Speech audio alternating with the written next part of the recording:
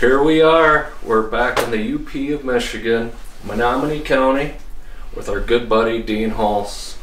Dean, thank you so much. Oh, you're welcome for letting us join you this week.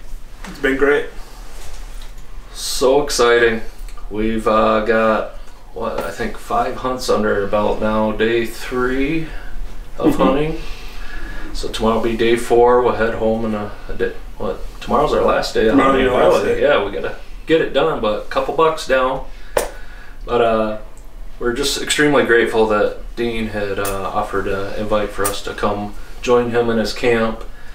And this camp is just beautiful. And so I asked Dean if he could give us a little background on this camp and a quick tour. As you know, we've been doing some different deer camp tours and posting those. And Dean, what can you tell us about your camp here?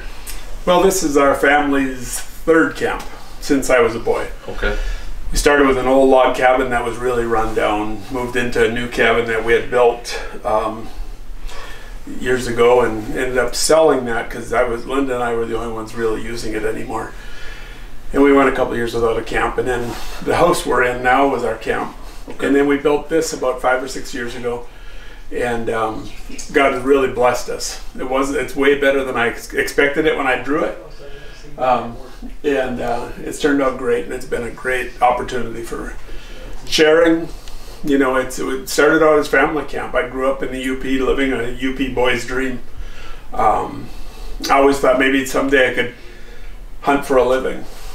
Sure. And God blessed me with that way beyond, and been able to do ministry and a living with outdoors.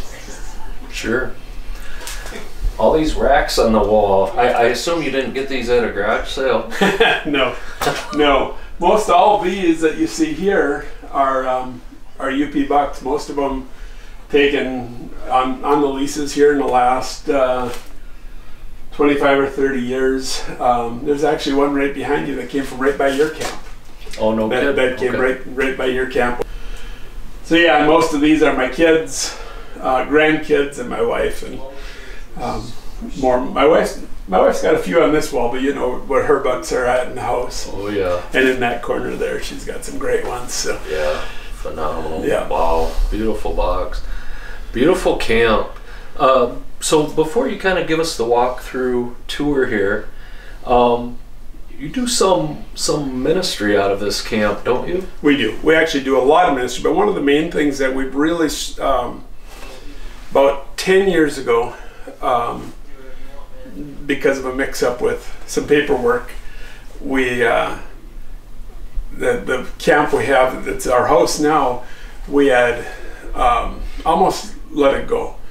Okay. And when we decided to keep it, through a mutual friend of ours, Shorty, said, "You can't sell the camp because if it wasn't for you, I wouldn't be here today." At a pivotal point in his life. Anyhow, at that point, we decided everything we're going to do is ministry, including the camp. And so one of the things we do, besides we do some disabled youth hunts and Purple Heart vets, but we also care for pastors. And we've got some churches that send their pastors, and they give 24/7, 365 days a year, and it's a hard life. The only thing harder than a pastor's life is a pastor's wife's life. And so this is kind of an escape for them. We did it in Colorado for a while, had a ministry there called High Impact Outdoors, which I still have. And we do it in South Dakota, and we do it here. And it's really a time for them just to go be guys. They don't have to worry about other people. They can just rest and refresh. We say it, we have the full armor of God, and it's a time when they can take their armor off, take the dents out of it, polish it back up, and get back into their ministry. Such a need for that. Yeah, there really is. Wow. Well, that's fantastic. Yeah. Fantastic. Well, if you would, give us a little tour of the camp here. Well, I don't know who these guys that are here, but it's messy, so you'll have to... These guys are very We messy. can start at the front door, I guess. So, this is an interesting piece, by the way. I don't know if... I shot a mountain lion on a hunt, and Linda killed her first elk on that same hunt, and this we picked up there. And I forget it's there, to be honest with you. I kind of take everything for granted. Huh? But this room was an afterthought after we had this all built. But it's a mud room, place where everybody can hang their stuff and put their boots and dry out. And that's where also the place where most of the European mounts end up on the walls. So, oh yeah, sure.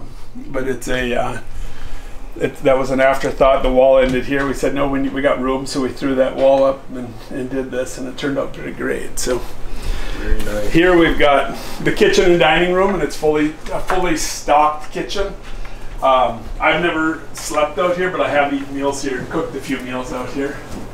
And this is right in our backyard, so I can go across the yard. The living room you've seen with the mounts, and it's a great place for relaxing. It's a very comfortable place. One thing I should mention is, just to get myself a plug, is we do rent it out for the rest of the year for snowmobilers. You know, they take off right here from take off the yard. The road's open. It's a mile up there on the trail system. Same thing with ATVers and golfers, and we get a lot of other people here. So okay. So if somebody wanted to rent us some snowmobilers, or if a church wanted to send their pastor or something like that, what would be the kind of the best way for them to get in touch, you think? They can, probably the best way to get a hold of me is either email, which is dean@outdoormarketing.org. And I'll put that in the description as well. And or they can get a hold of you off of your site, and you can pass them on to me. Yep. Or also, the other thing that we're just starting is taking over God's Great Outdoors Radio, and all of the podcasts and everything goes with that. And there'll be more information on that website here soon. So yeah, it's a nice getaway. It's relaxing. It's comfortable. Most people, when you say it, we call it the bunkhouse, and I think they're expecting this little shack out in the back. It's a little nicer than a little shack out in the back. So. Yeah, a little upgrade from the old Camp Benny trailer, that's for sure. I don't know what this is going to look like, but we'll see. What it is. Yep. So the place has 4 bedrooms, all with either 3 or 4 beds, and they all have some pretty nice antler lamps in there. So if you watched the last video that we put out where I tagged out on the 7-point, you would get a glimpse of each of these bedrooms too. I'll leave this door closed, but it's very similar to the bedroom you just saw. There's shoulder mounts, and it's got 3 beds in it. Got a full bath on either side here. Shower, toilet, sink, and everything on this side, and another one straight Same across. Thing. Everything is pretty much mirrored. This room has got actually a little bigger room. The one behind us has got bunk beds in it as well. So it'll sleep 13, which is especially for, you know, we also have had some boys group out of Wisconsin that have come up and used it for weekends, and some men's groups that have used it, and it's a nice place to be able to hang out. There's great fishing in the area too, and I'd like to do more of that with pastors especially. So, but yeah, it's very comfortable. I enjoy it. You know, we enjoy it. We enjoy hosting. If we didn't enjoy it, we wouldn't do it. Right on. So, yeah. Another bedroom behind Dean that's just like the one that you just saw there. We'd show you this restroom, but for your sake, we'll skip. Someone's there. Yeah. In use. One thing I'm not sure that we touched on, just roughly how many acres do you have? Yeah, we've been leasing land here in Menominee County for this is my 34th year. And right now we're at between 2,500 and 3,000. We've had as much as 4,500. Actually, in the UP, I've had as much as 10,000 at one time or another. And but now we're about about 3,000, give or take. And we've managed it. We have some fairly strict rules, but we do bend them on occasion for the right people in the right situations. It's we try to go 8 points or better, and we don't care about brow tines if it has them or not, as long as it's legal and we're really looking for 2-year-old bucks and up. So my understanding is, Dean and his family and other members of the camp, they've been managing these properties for upwards of 30 years. But this isn't contiguous acres. This isn't a ranch. It's not high fence. It's all just fair chase, farm country, big woods, private landowners that Dean has connections and relationships with. Yeah, and at least, we've got a lot of landowners we've worked with. There's a couple landowners, like I said, for 34 years we've had the same properties. Wow. This year, unfortunately, we've had tremendous heat wave, and you're the only one that hasn't seen a shooter, I think. Not yet. So it's been, in last year you filled out quick, and so you're paying the price now. But you know, we've got absolutely, and you know the stands you're on, we've got them on camera right now. So it's just a matter of popping out in the daylight when you're there at a stand. So it's you know, our hunting doesn't get any worse as the season goes on.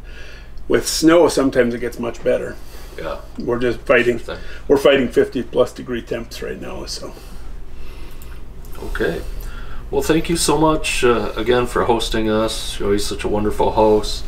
Food is amazing, all accommodations, everything. But you know, your friendship, most of all, has just been wonderful. I'm glad we met a few years ago, and it's just really grown to a great friendship. A lot of good things come out of social media, even besides the bad stuff. So it's been great. Appreciate it. Yeah, right on. Okay, so we'll put, you know, all the means of getting a hold of Dean. You can either reach out to me and I can pass things along, or I'll have his contact information in the description. Bye-bye.